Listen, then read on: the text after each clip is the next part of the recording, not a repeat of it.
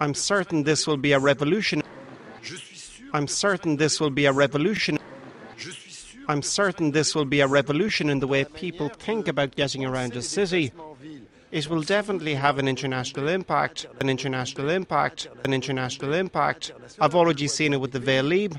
The Autolib has never been tried to this extent in a large metropolitan area. A quiet ride, the electric car can carry 4 passengers at 130 kilometers an hour, staying charged for up to 250 kilometers. The program will begin full-scale operations in early December, with plans to expand to a fleet of 3,000 cars and 1,000 parking stations by the end of the year. Suddenly, it seems electric vehicles are showing up everywhere on the streets of Paris. The French Post Office is starting to use Renault delivery vans. Over at the American Embassy, Ambassador Charles Rivkin was handed a key to a Chevy Volt, one of 4 which will become the first electric cars to go into service at an American diplomatic post overseas. But perhaps the most ambitious electric car project yet is that being undertaken by French battery maker Bluecar. With the agreement of 45 communities in the greater Paris area, it plans to put 3,000 electric cars on the streets in a unique car sharing scheme. Somewhat similar to the city's Vel'Lib bicycle plan, the Autolib system permits anyone with a driver's license and a credit card to check out a 4-passenger car at one location and return it at another miles away.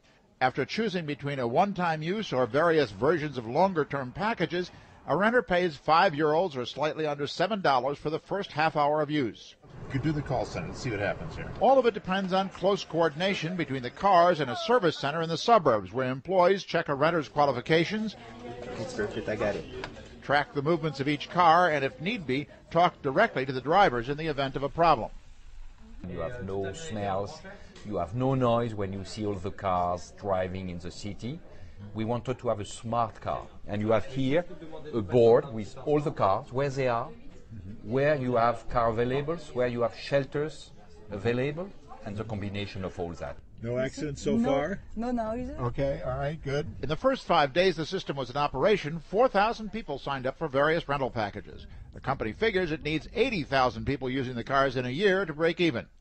Still, Bluecar spent nearly $2 billion developing the battery, the car, and the rental system. So as much as the Autolib plan is about establishing a car-sharing mentality in Paris, it's also about selling cars. What if I give it the gas here? Or it's no gas. What if I give it the full electricity? The company would eventually like to sell the Italian-designed autos to the general public.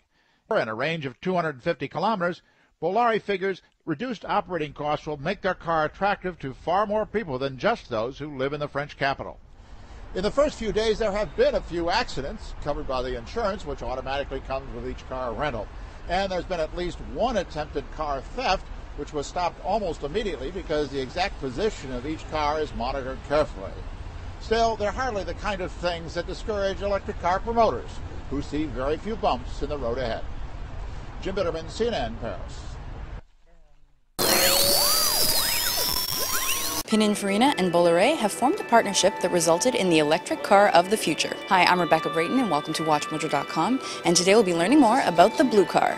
First design was a Bluecar first generation, which was developed in 2005, and this is a second generation. Tell us more about this specific car. This car is using LMP batteries. What is LMP? LMP is lithium metal polymer. This is a unique technology. Technology gives us a possibility to have a very high energy density and also a long lifespan. I've seen the word supercapacitor around. Can you explain that concept to us? The supercapacitors, the booster system of the vehicle. Through these ultra caps, we may store the energy when we are braking the vehicle, and we may boost the car in accelerations, which gives a very good ratio of regenerating system to the energy storage system. How does this car differ from other electric and hybrid vehicles we have seen? It's a pure EV, so since the first design we are thinking of electric vehicle. We are not trying to have a compromise between thermal and electric. Design is made around the battery. The battery is a core component, of course, but that gives a range to the car of more than 250 kilometers. Who do you hope will be the typical driver of this car? The only way to have zero emission is to use a pure EV. We think that will start by the very crowded downtowns like London, Paris, or in Italy, Florence, and so on. Oh, oh, oh.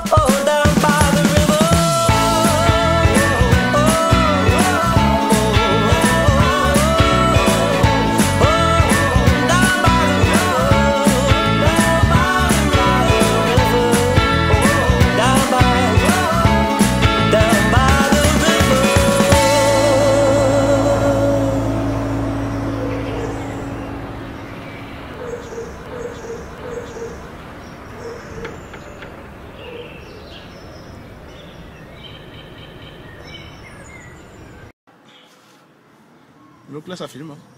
Ça filme? Ouais. Ok. Voiture électrique, voilà. Ok. Et on va aller tout droit? Tout droit, toujours tout droit. Okay.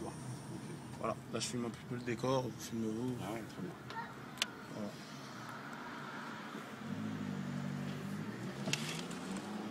Donc zéro bruit, zéro émission.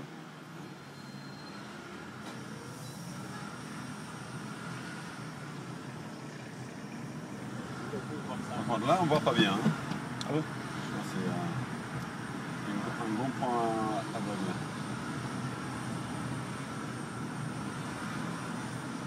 Et l'autonomie, c'est quoi?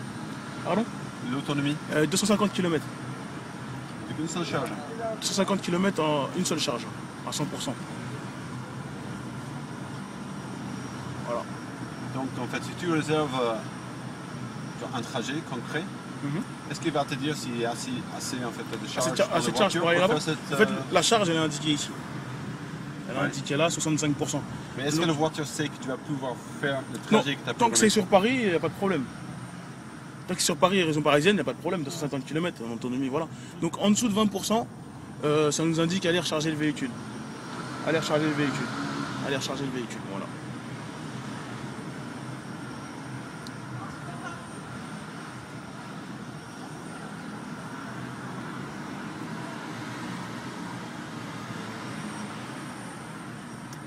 Richard Lanois là. Tout droit encore.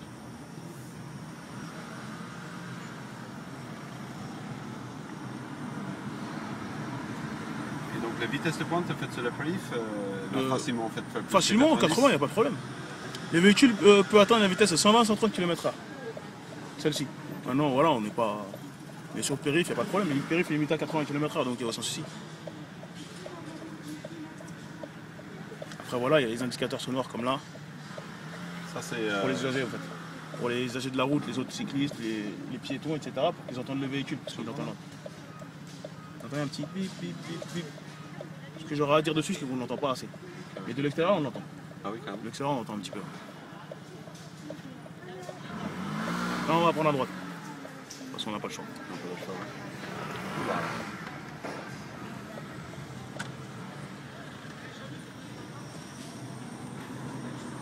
Donc en gros, aujourd'hui, sur la phase d'essai, on a 28 stations, dont 10 espaces comme celui-ci, avec un kiosque pour s'abonner, etc. Et là, un problème de concept, hein? Ouais. Oui, pareil. Mais bon. Qu'est-ce qu'on va faire? On va aller à droite ou tout droit? Jusqu'au coin, avec le boulevard Voltaire? Tout droit, avec jusqu'à l'angle, et on reprend à droite, boulevard Voltaire.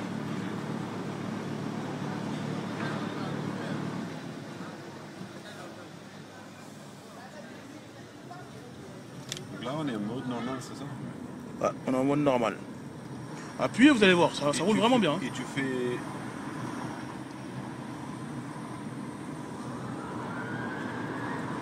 Quand même, hein?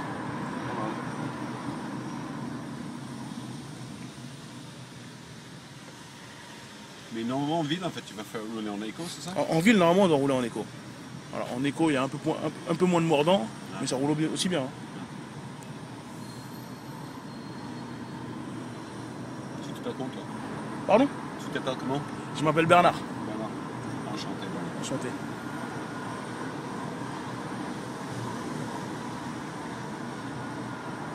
Et en fait, c'est vachement intéressant pour moi, parce que c'est juste en face de chez moi. Ouais, bah, c'est vraiment et il n'y a pas besoin de trouver une place de stationnement, il y en a toujours. Ouais, mais après, il faut voir si, quand tu réserves en place, s'il y a des places disponibles. Bah, logiquement, on doit respecter comme une charte, en fait, qui dit qu'il doit toujours avoir au moins une place disponible pour pouvoir garer son véhicule, et toujours un véhicule disponible pour pouvoir en prendre un. Ouais, mais ça c'est la théorie. Après, dans la pratique, c'est comme le... Après, dans la pratique, voilà, mon boulot fait qu'on doit faire respecter ça. Ça veut dire, moi, je suis engagé en tant qu'ambassadeur d'équilibrage. Ouais. Je dois équilibrer les stations. Ça veut dire faire en sorte qu'il y ait des véhicules disponibles et des places disponibles. Ça veut dire, s'il y en a trop à tel endroit, déplacer les voitures, voilà, on va déplacer les voitures par rapport à la demande. En fait.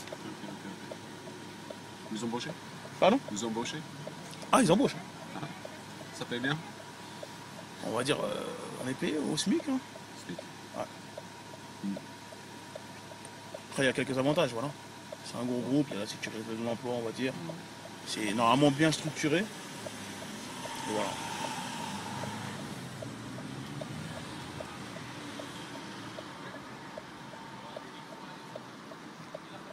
vous pouvez indiquer comme ça, en cliquant 2 fois dessus, ça va rester en continu. Ah oui, carrément. Ouais. Non, pas encore. Un peu plus long. Ça fait 4. Ça fait 4 chaque fois. Des fois, j'arrive à le faire rester le plus longtemps.